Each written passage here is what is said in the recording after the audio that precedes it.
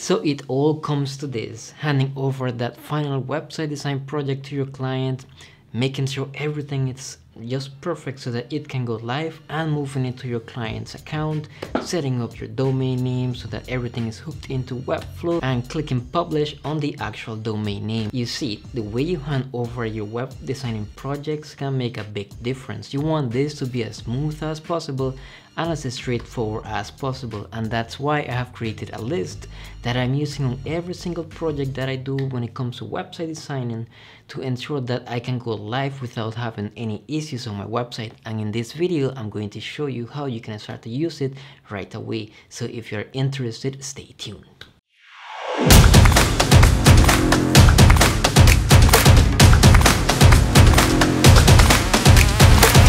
What's going on, guys? My name is Leopoldo Pirela and I am a marketing designer, and one of the things I've been working on is trying to make this website design and web development processes a lot simpler, but also something that anyone can follow. And if you have been watching any of my videos, you know I am a fan of having lists that I can use throughout any project, something that I can follow, something that I can share with a client in case they ask about a process.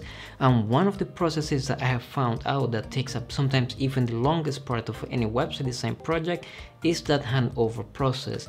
It's a process where you do some quality assurance to your website, you make sure everything is there, but there's always a thing or two that you might miss.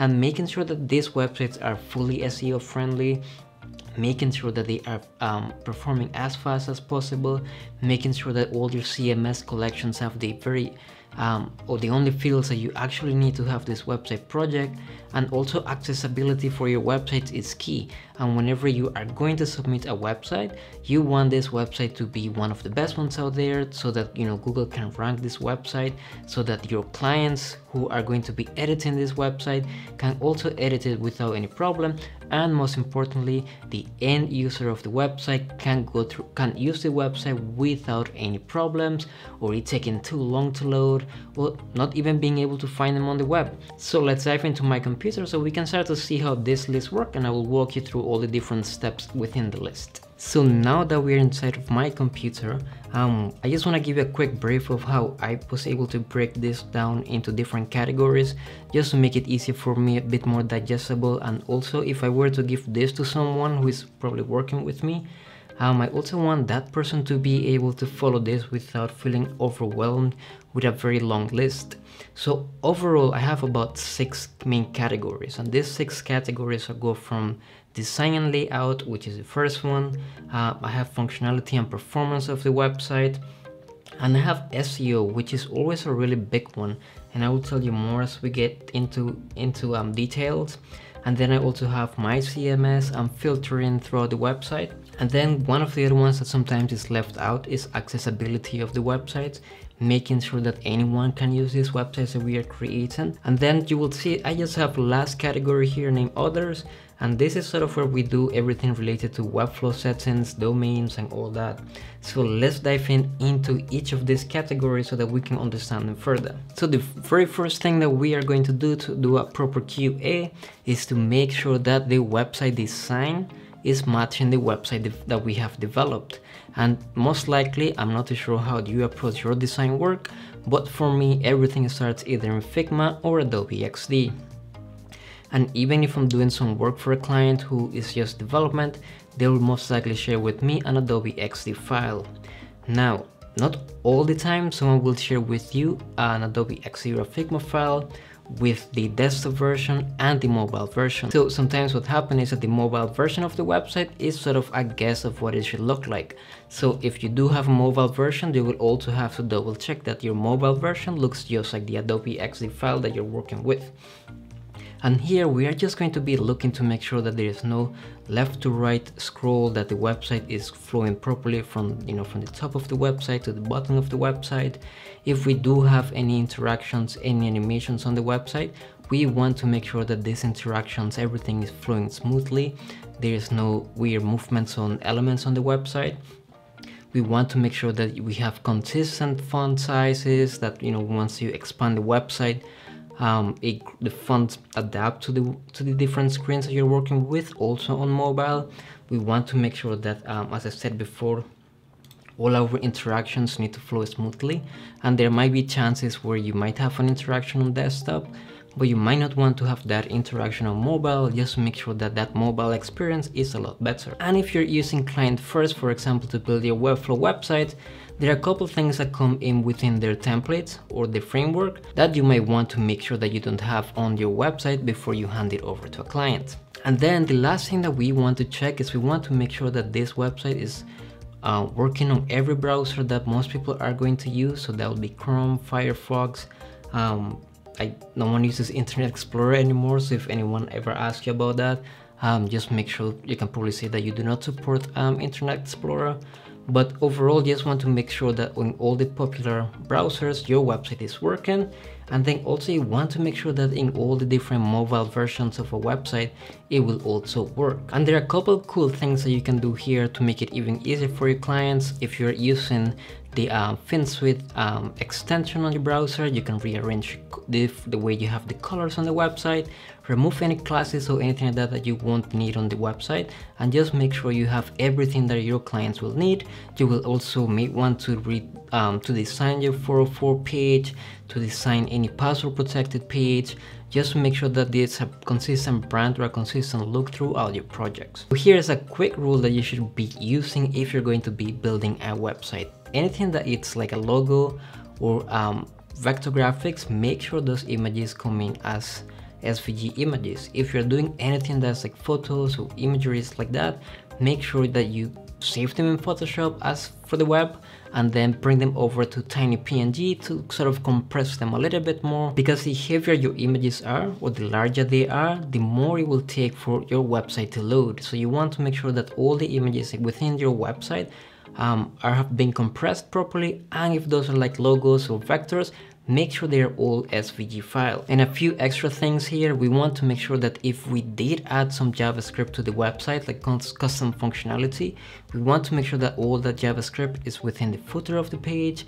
and we want to make sure that any functionality that we have added to the website is actually working. So things like if you go to your blog post and you want them to be able to filter through different blog post categories, and you use something like the FinSuite attributes to be able to create this, or you use FinSuite's attributes to be able to filter a long list and whatnot, you want to make sure that all these filters and all these features are working before you go ahead and push it public. And the next big thing we have here is SEO. And the thing about SEO with Webflow is that there's a lot you can actually do with Webflow when it comes to SEO. I know there's a lot of people who say like WordPress is better for SEO when it comes to, you know, the way you can build a website and whatnot, but I'm going to be creating a video series on how you can go from SEO from a complete beginner to sort of like advanced SEO techniques that you can implement within Webflow, because it allows you to build custom code. But for SEO, we have quite a long checklist. We want to make sure, you know, all the meta titles are there, all the meta descriptions are there, but there are also a couple things that Webflow doesn't add automatically to your website, so you want to make sure that all this is there. And then one of the ways you can test this out is that you can go ahead and sign up for something like sitechecker.com, where you can drop your website and it will actually give you all the errors that you might have on your website. And then to get a bit more advanced into this, we're also going to be checking for schema markup. We can add this for frequently asked questions, to blog posts, to different lists on the website, and all this will do is help you to rank that website a lot better. We will also be working on our sitemaps, making sure all the sitemap and the URL structure is done properly, especially if you went from WordPress to Webflow. This is something that you may really want to pay attention to. We are going to be adding Google Analytics, adding the website to Search Console. Just the tags right now, you don't need to do much about it, but just add like all the different tags that you need so that at the end of the day, you don't have to look around for them. Any 301 redirects, you're going to want to do that just to make sure that all the pages are redirecting and you don't have any dead pages on your website. Then we head over to our CMS, and in the CMS, we're going to be looking at all the different CMS collections that we have created. We want to make sure that we have only the fields that the client is going to need, but also within these fields, we want to make sure that we have clear instructions on how to use them. There's nothing worse than putting a name for a field and then no one being able to figure out what this field is used for.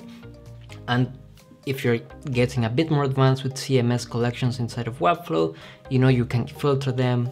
You can go ahead and create pages with CMS items and then be able to apply filters and whatnot. But once you make sure that everything is working, you want to make sure that you are using these fields that you have created. So you may want to go over into some of your CMS items to make sure that all the fields are being used. And if there's any field that you find is not useful, just go ahead and remove them. And within your CMS, you will have CMS pages.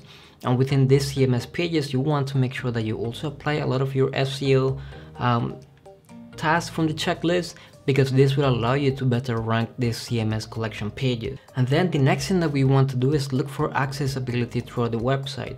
I know sometimes we go crazy with design and we add bright colors and high contrasts and whatnot, but sometimes it is not very useful for the end user. So Webflow does have some tools that allow you to sort of measure that.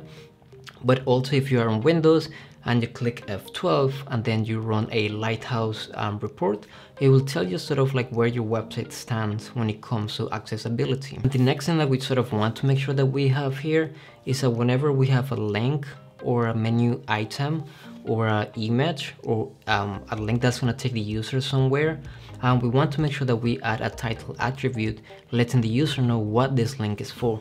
So whenever they hover over the link or they hover over a button, it will give them a description of what it is intended to do or what it is or where they're going next. So now we have covered the basics of, you know, everything that we need to do. Now we need to go over into Webflow, go to our settings. We need to make sure that we have our favicon. We need to make sure we have our web clip ready in case someone saves the website in their phone main screens. We want to make sure that we are already having the hosting plan, which sometimes I would recommend that you have your hosting plan purchased before so that you can have all your CMS collections added to Webflow without any problems. Of course, if you're not using Webflow, then you don't have to worry about this. And then we want to set up our domain. We want to give whoever is in charge of the domains, we want to give them the DNS records that we are going to be needing to be linked into the domain. Sometimes, depending on who you're working with, you might have to send this to their CTO, or it can be just something that you do yourself. And once we set up the domain, we want to go ahead and test over Google Analytics, make sure that the website is getting traffic and the code from Google Analytics is being read. We want to make sure that we have all of our third parties tools added to the website. We want to make sure that any extra integrations that you may need for your clients for them to be able to do something are there. And once I have done this, all I have to do is click publish on the real domain. So make sure everything else has been checked before you do this. And then I take over that website again and I run it on site checker for one last round of revision, where I'm going to see any little tweaks or any errors that I might be getting. There are a couple other things here on the SEO part that when I do the SEO series, I will dive into a bit more so that you can understand them better. But once you do that, it's really just to train your clients on how to use the website, what it is that they need to do when they are working to add in, let's say, a new CMS item, a new blog post, a new team member to their team. So if you want to use this list for your own, there are two things I'll recommend. One is to go ahead and download it. It is a Notion file, so you can just make a copy of it or duplicate it. But the second one is to make this list your own. So one of the things I have done is that there are a lot of things here that I have learned from courses I did on Webflow, but I have been able to customize this list to fit my needs and to fit what I have been seeing on projects as I'm wrapping them up. So for example, a lot of the SEO stuff, this might not be something you get on a usual basis on any course out there, but it has been something that I know that needs to be done throughout the project, so I've been able to add it here. So at the end of the day, always do what works for you. And if you found the content in this video helpful, make sure to subscribe, share, and leave a comment with any questions you have, and I will see you again in the next video.